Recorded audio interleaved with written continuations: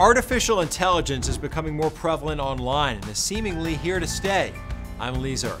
And I'm Tisha Powell. Today on Investigate TV Plus, the very real concerns when it comes to fabricated photos. We are going to have deceptive media, and it's not always going to be able to be immediately deciphered.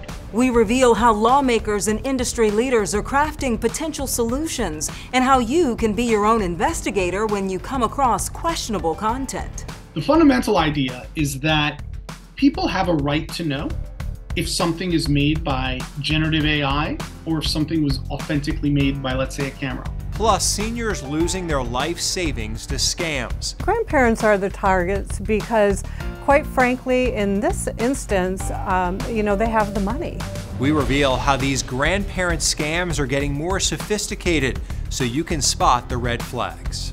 And a shudder of respect. How this veteran is honoring her sisters in service. In-depth stories that inform and inspire. You're watching Investigate TV Plus. Artificial intelligence is growing and fast. Its rapid expansion is prompting questions about its potential impact on our lives. According to a 2023 survey from the Pew Research Center, 52% of Americans say they feel more concerned than excited about the use of AI in their daily lives. Lawmakers on Capitol Hill are also grappling with the technology's risks versus rewards and how to regulate it. Reporter Heather Graff shows you one recent example experts view as a warning sign of what's to come, even as tech companies race to develop and implement potential safeguards. The Pentagon serves as headquarters for the Department of Defense and is considered a symbol of U.S. strength and security. So when this fake photo was shared on social media alongside claims it showed an explosion at the Pentagon the morning of May 22, 2023, it sparked some very real fear and even a dip in the stock markets. This was the first in my career. That's Captain Nate Heiner. He's a public information officer for the fire department in Arlington, Virginia, where the Pentagon is located. And as the image went viral, Heiner's phone started ringing. So what stood out to you about that photo? It looked nothing like the Pentagon. For somebody who's worked in the county for 13, 14 years, I knew that looks nothing like the Pentagon. But let me do my checks and balances. So I went on to my computer, pulled up all the active 911 calls for the county. Not a single call at the Pentagon. No medical calls, no fire, no explosions. Heiner also reached out to Pentagon officials and then quickly put out a tweet from the fire department's account writing, "There is no explosion or incident taking place at or near the Pentagon, and there is no immediate danger or hazards to the public." So we felt it was really important to try to cut it off as early as possible and reduce any kind of misinformation that may be out there. And while the exact source of that misinformation remains unknown, experts now say the fabricated image was likely made using artificial intelligence. My first thought was, this is just the start. It is a bit of a harbinger that we are going to see more and more of this. Munier Ibrahim represents TruePic on the Coalition for Content Provenance and Authenticity, or C2PA. It's a group of companies that also includes Microsoft, Adobe, and Intel, all working together to try to address the prevalence of misleading images and AI-generated content online. The fundamental idea is that people have a right to know if something is made by generative AI or if something was authentically made by, let's say, a camera. To that end, the C2PA has developed tools and technical standards for verifying a file's origin. We're at the dawn of artificial intelligence. And to illustrate how the technology works, TruePic recently published this video it deemed the first ever transparent deepfake. In the top right corner, you can see it stamped with a digital fingerprint and clearly identified as AI-generated content. The purpose of this was to show, even with synthetic media, you can still be transparent. You can tag it and say this was created by AI. And is your hope that this would then be expanded or perhaps serve as a model? We want other organizations, browsers, social media platforms to adopt this standard, engage on it, learn about it. Why is that so important? Because to really scale transparency and authenticity in the digital content we see and hear online, it needs to be interoperable. And we do believe that this is going to be the future. But Ibrahim cautions there is no simple fix amid rapid advancements in artificial intelligence. There is no panacea. There is no silver bullet. There is no magic code that erases all of this. We are going to have bad actors. We are going to have deceptive media, and it's not always going to be able to be immediately deciphered. This 2021 study out of Stanford University issued a similar warning. It looked at the most pressing dangers of AI, among them disinformation and threat to democracy. From deepfake videos to online bots manipulating public discourse, researchers said, quote, there is the danger of AI systems undermining social trust. Meanwhile, Congress is still in the early stages of discussion on AI regulation. Welcome to today's hearing entitled Artificial Intelligence, Advancing Innovation in the National Interest. At this hearing in June, experts stressed the importance of what they call AI literacy throughout our society. We need comprehensive AI training for the general population. K through 12 curricula, certifications, there's a lot of good ideas there. And back at the Arlington Fire Department, Captain Heiner knows AI-generated images are now just one more thing first responders must prepare for. And it's just trying to stay informed about what's out there and just falling back to those basic checks and balances. In a lot of ways, he says, members of the public should do the same. I would say always have a questioning eye. As we've heard for years and years and years, don't believe everything you see on the internet. Manipulated photos have been around for years, but thanks to artificial intelligence, they're getting more realistic and even harder to detect. According to experts, one tip is to keep an eye out for slight visual anomalies, like in faces. You can pay attention to the cheeks and forehead. If the skin looks too smooth or wrinkly or moves unnaturally, that can be a telltale sign of AI-generated content. You can also try something called the SIFT technique, developed by digital literacy expert Mike Caulfield out of Washington State. SIFT is an acronym that reminds people to stop, investigate the source, find better coverage, and trace claims. SIFT wasn't designed specifically to help people spot AI-generated images, but experts say those 4 steps can be helpful in evaluating any content online. And finally, you can find out if that viral photo you saw on Facebook is real. Just head to InvestigateTV.com and type in reverse image search for a tutorial. You can even plug in your own photos to see if someone's been using them without your permission. Still ahead, growing optimism among people with a disease that causes hair loss. Within the first few days of taking it, I noticed a big change. The treatment giving some patients renewed hope. Plus, seniors losing more money to scams. Because usually a scam says potential scam or something like this, but it was actually somebody's name with a telephone number. How you can spot the signs, and we reveal how this grandma served one scammer a slice of humble pie. You can watch Investigate TV Plus anytime, streaming online. Get the app for Roku, Amazon Fire TV, and Apple TV. They're free to download.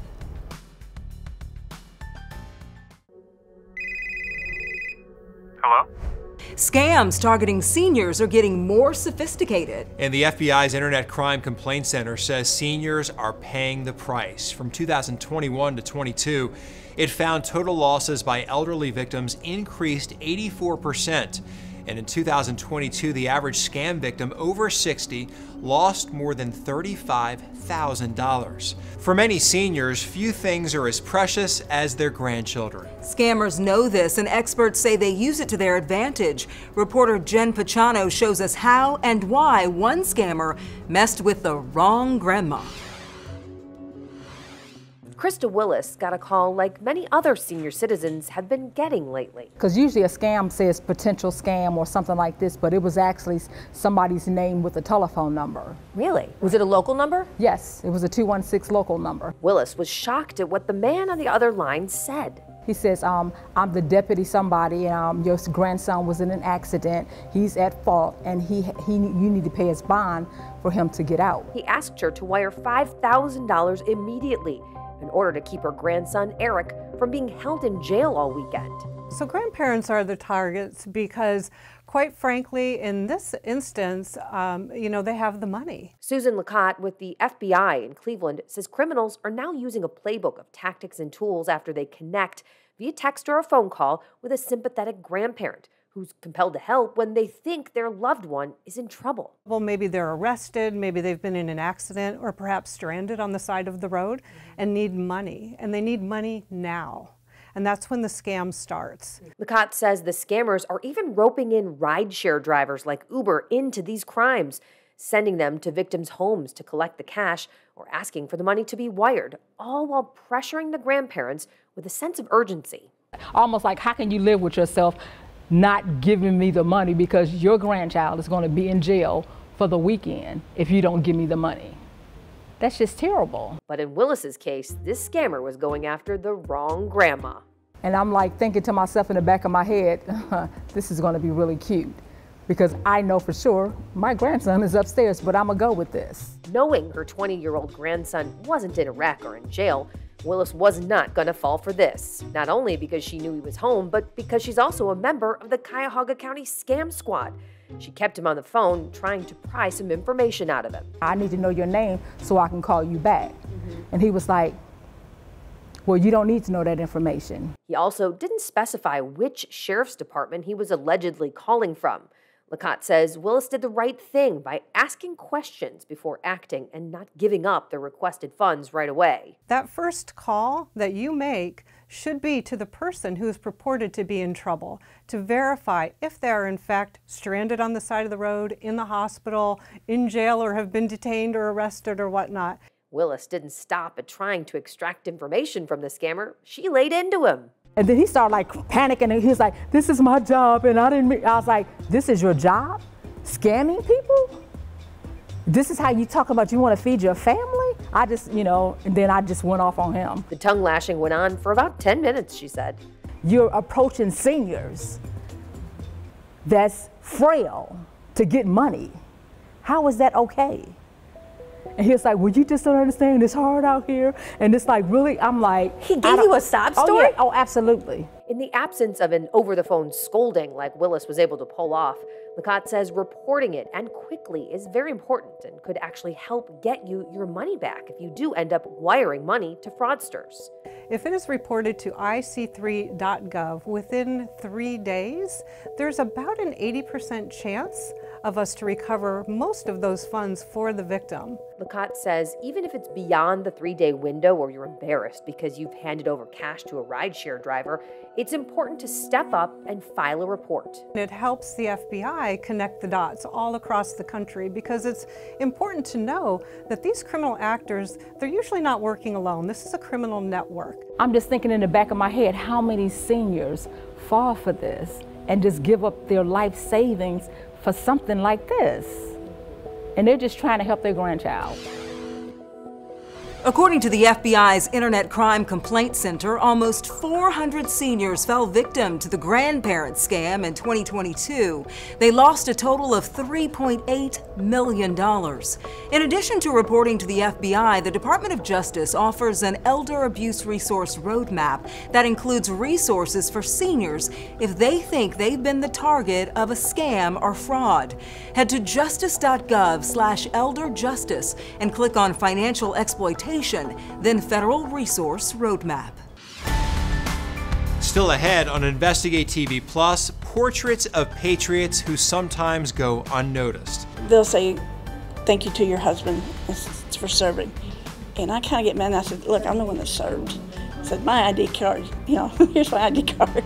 How this veteran is honoring fellow women who served.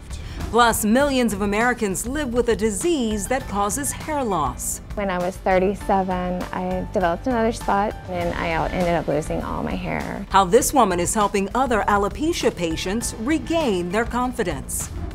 Our in-depth coverage continues. You can get connected to Investigate TV Plus on all social media platforms.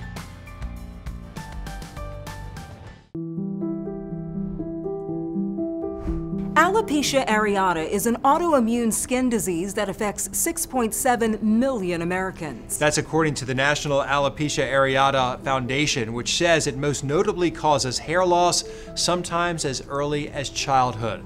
According to the American Academy of Dermatology, for patients with patchy hair loss, one of the most effective treatments is painful steroid injections into the scalp. But in June 2022, the FDA approved the first ever systemic treatment for alopecia, meaning it treats the entire body rather than a specific location. Reporter Terry Russell shows us how it works and why it's already showing promising results. Hetty Schukert says about 2 years ago she started losing her hair. It started in the back here so it could cover it up, and then it started going through the sides, and then the last part was right here on the top. Diagnosed with alopecia areata, an autoimmune disease, she received shots in her scalp designed to bring down the inflammation. The results were negligible, she says, but during one visit, her dermatologist told Hetty she was waiting for FDA approval of a drug that could make all the difference for Hetty. Within the first few days of taking it, I noticed a big change. This is the drug called Olumiant. It was introduced in 2018 for rheumatoid arthritis. Soon researchers discovered it was also helping alopecia patients with hair growth. Definitely more than half of the people get some sort of response. Some people gained all their hair back in the studies. So you don't know how that individual is going to play out until you try the medication on them. Researchers don't know exactly how Olumiant works. It's suspected it disrupts the immune response, which causes alopecia.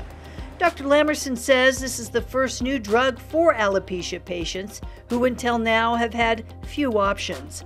She says for an otherwise healthy patient with alopecia, Olumiant is something to consider.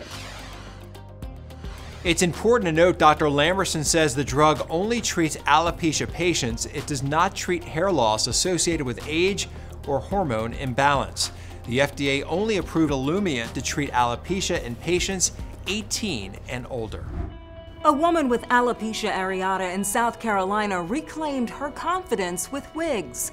Now she's helping others to do the same. 99.8% of my wigs are customized. So we're either thinning them, or we're doing some bangs, we're taking out some weight, we're custom coloring many of the wigs. Shannon Glasgow started losing her hair at the age of 19. By 37, she was bald and turned to wigs. Became very depressed. I did not leave my house for over a year. Sorry, I don't want to cry, but it was difficult. That's when she founded Wigged Out Women, a private, by appointment only medical hair loss wig salon. It just has helped me. Walking other people through it has helped me greatly. So in 10th grade, I almost lost all of my hair. Sorry. That was really difficult at that age, being in high school and having to deal with like explaining why you don't have hair or where your hair is going. Wigged Out Women offers free consultations and accepts some insurance. Still ahead on Investigate TV Plus, a snapshot salute. This veteran's mission to frame the brave faces of women who serve. We raised our right hand just like our brothers did, and we're here, you know. We're not looking for praise or accolades, nothing like that. We just want people to know that we're here. You can watch Investigate TV Plus anytime online. Just subscribe to our YouTube channel at Investigate TV. You can catch stories and full episodes.